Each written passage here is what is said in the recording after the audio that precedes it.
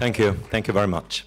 So my sincere thanks to Mark Donfried for inviting me to this international conference. And so I have chosen to speak about literature as a bridge between people and cultures, and I will try to explain why literature and translation open the way to mutual understanding. First, it is obvious that some books changed the world, allowing everybody, whatever their culture, references, certainties and doubts, to ponder over fundamental issues concerning man, his being, his imagination, his hopes, and his rights. Don Quixote by Cervantes, for instance, is one of the most influential and popular novels to emerge from Spain. The adventure, symbolism, and characterization contained in this novel has promoted this book to the popularity it still enjoys today, and it continues to inspire others to create movies and stories. Another example is 1984 by Orwell. The themes in this novel has become a major part of modern culture, as have terms such as Big Brother and doublespeak, resulting from Orwell's term of doublethink. A last example is Things Fall Apart by Chinua Achebe.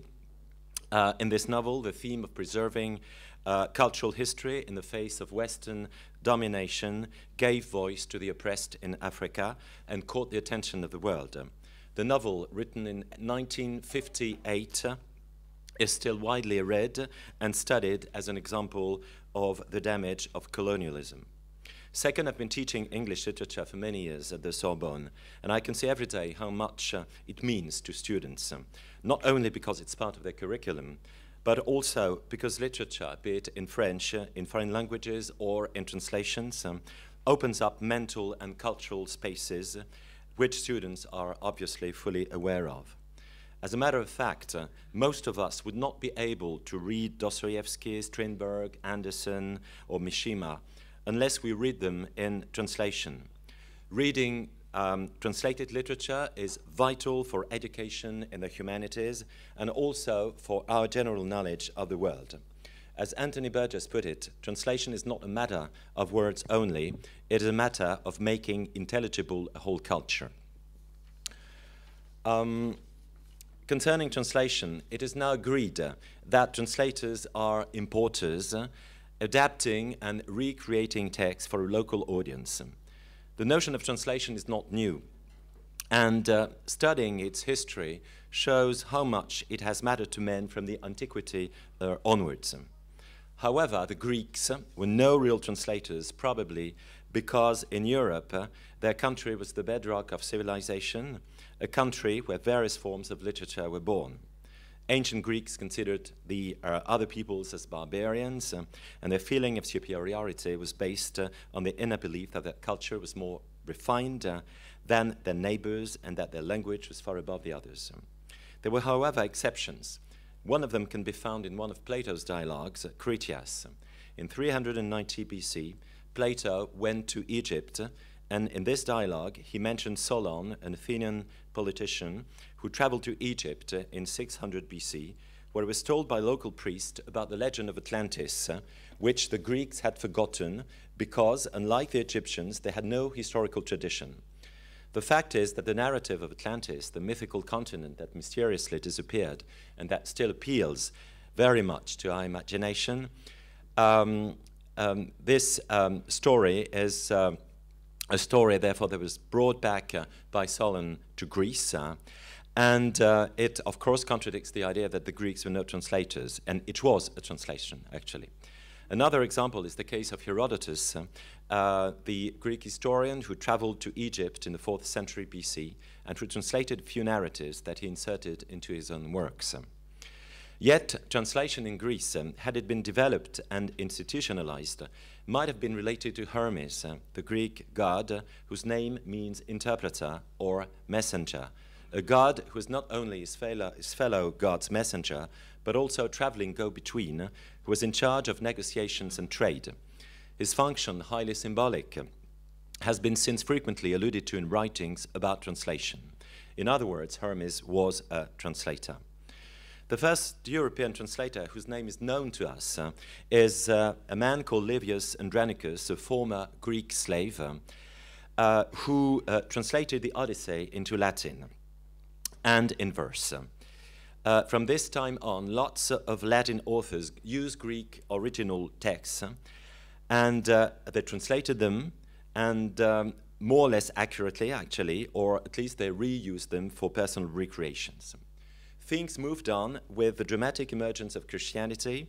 Christ was born in a plurilingual environment whose variety appears, at least partly, in the sign that was nailed on the cross. According to John the Apostle, it was written in Hebrew, Latin, and Greek. And it's quite likely that Christ spoke Aramaic and that it was in that language that he preached. Yet the Gospels were written in Greek, maybe in Hebrew in the case of Matthew, and some scholars think that the Gospels, as transcripts from the Aramaic, the language of Christ's oral teaching, are a translation. In other words, the evangelists were the first Christian translators. Everybody, of course, is now aware of their international success. The Middle Ages was a long period of changes as regards translation. Maybe less in the West, which strived to preserve fragments of vanishing age, than in the Middle East, with the Arab civilization from the late 8th century onwards. Thanks to translation, notably, a massive transfer of knowledge took place from the Middle East to the West as early as the 10th century, but it was not before the reconquest that Spain discovered it mainly through Arabic translations of Greek works, as well as through original Arabic writings. Italy was quite active, with Florence as a thriving center of production. French translations of foreign works were encouraged by King Charles V, but Britain, naturally bilingual under the reign of William the Conqueror and his successors, developed translations of texts into English. Later, Chaucer was interested in transcultural fertilization, and at least 250 French words can be found in his own works.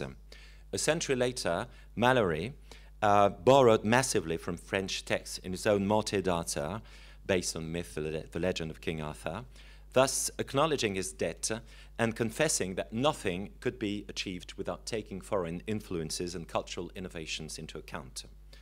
The Renaissance re-examined the hierarchy of languages. Although the prestige of Greek and Latin, which was the language of science and law, was still huge, yet many were still aware of the necessity of putting vernacular languages into the foreground, and for the first time, Leonardo Bruni, or Leonardo Aretino, his other name, who was an Italian humanist, historian, and statesman, introduced the verb traducere, the Latin word, in the modern sense of translating. That's the first time the word appeared. In the 17th century, translating ancient texts meant adapting them to the flavor of the day. It also implied that interest for European authors developed. For instance, under the reign of Catherine II, Catherine the Great, who was, as you know, a German princess, translators got grants from the state. And in 768, she created what was called a Society Promoting the Translation of Foreign Culture, which produced 112 translations. Catherine was also very much interested in language, generally speaking, and she was fond of a book written by a French author who demonstrated, or at least tried to demonstrate, that all languages had common roots, which politically implied that language and international communication abolished borders. All that contributed to the evolution of ideas. Moldavian translators took an important part in the spreading of French culture. For instance, Transylvanians were more attracted by German literature, although little by little, other countries, such as Romania, became more and more open to English and Italian influences, amongst others. The Enlightenment was a particularly fertile age, and Romanticism was later a major turn. Thus, Goethe, the German poet, elaborated a theory of translation in the service of Weltkultur, Weltliteratur, as an opening onto the world. French and English authors were massively translated into German, and The 1001 Nights was a major bestseller all around Europe in French, English, and German translations. The East, although reimagined in The 1001 Nights, had become an area of interest, and the fascination for Oriental culture, art, and civilization developed while Europe was undergoing substantial political and cultural transformations. The model was no longer, or at least not only, that of all Europe, and the emergence of America in the 19th century confirmed that feeling. The 19th century developed the conception of translation as a window open to the outside world, no longer simply foreign or strange, but closer to us. The European space became a place for exchanges and sharing experiences, although nationalistic ideological reservations went on developing. The 20th and 21st centuries have known and still know remarkable development of translation throughout the world. All languages are concerned, and translation largely contributes to globalization, as anything that is written anywhere becomes available and readable. I will simply give a personal example. As Mark said, recently I translated a contemporary Indian poet into French, and the book was published in September, so quite recently. The poet is called Arun Kolatkar, a major voice in Indian poetry, contemporary poetry. He wrote in English and in Hindi. And a poet I discovered, by the by, thanks to a student of mine who is writing her PhD about contemporary Indian poetry under my supervision at the time. Personally, I have never been to India, but reading Kolatkar's works and translating him allowed me not only to understand some aspects of modern India, and more particularly of Bombay, where the poet spent his whole life, but also to learn what related him to other parts of the world and to other poets and writers in what is now often referred to as the global village.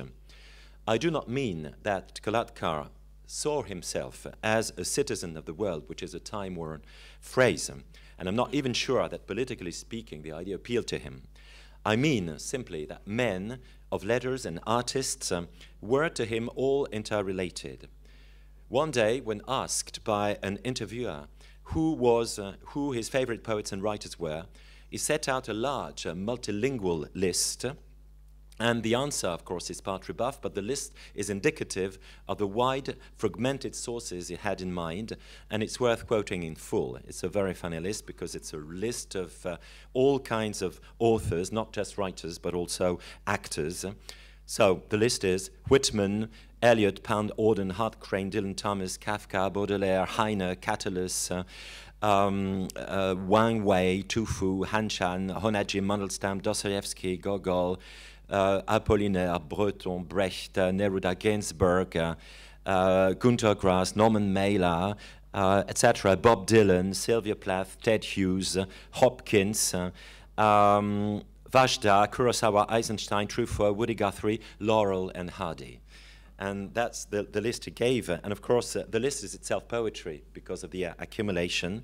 But I think that here, Kolatkar is not simply paying homage to international artists, whatever their field, poetry, drama, fiction, cinema, music, and so on.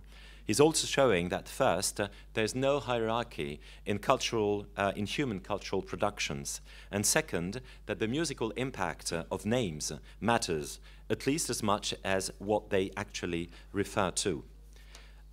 Naturally, it is essential that we should learn languages.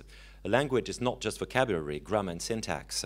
It also involves being, thought, and national culture.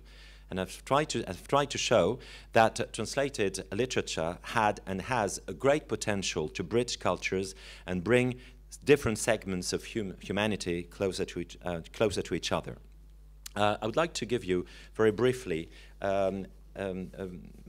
quotation. It's a very nice African story. I'm trying to find the page because I'm getting a little mixed up there. Yes, sorry, because I decided that it was too long. Right, so that's it. Yes, I have in mind an African tale, which I read recently. And the title of the tale is The Reason Why the Crab Has a Shell. So it's a rather long tale, but at the end of the story, an old woman is trying to kill a crab, to hit and kill a crab, which bravely resists and manages to save its own life. So that's the short paragraph at the end of the tale. The crab jumped sideways and shouted at the old lady. Of course, I read it in translation. "Hey, what are you playing at? Hitting me? You don't know me. Just you wait." The crab dived under the water and started scooping up white sand, splashing it all over the whole lady's head, so that all her hair turned white. She got even more angry, so angry that she just threw the calabash at the crab, which landed on his back and got stuck there. She tried to pull it off, but try as she might, it was stuck hard. The crab groaned and the old lady cursed, but they could not remove it. That's why when you see a crab now, it's got a hard shell on its back, and when you see an old lady, her hair is white all over. The story is beautiful, and it is a happy ending for the crab, but the conclusion goes further than immediate satisfaction and relief. Quite poetically, it shows that whatever the origin of the story, here, Africa, the same universal doubts and questions are raised by man. The hard shell of the crab can be read as a metaphor for the world's resistance to interpretation, although interpretation is what man needs and longs for. The explanation about the woman's white hair can be analyzed as a reassuring way of showing children all around the world, that age, which is part of experience and nature, should not be considered as a personal tragedy, just a natural thing, as natural as the white sand splashed over the woman's head. International literature and myth contribute to clear up, through imagination, the mystery of the real. The last word I will say, my conclusion is, as I said, that learning languages and translating languages is essential because all the stories we can read are part of our universal culture. And I would like to quote a French poet, because this poet is a very famous man, Saint-John Perse, who got the Nobel Prize for Literature in 1960. And he insisted, of course, that poetical imagination opens up a new kind of humanism, free and universal. He also said that his answer to the question, because it's a question that was very often raised, the question was, why do you write? And his answer to the question, why do you write, was simply to live a better life. And I think that the same answer could be given to the question, why do you read, and why do you read translations? And then I would add, to live, and to quote Saint-John Perse, to live a better life with my fellow human beings. Thank you.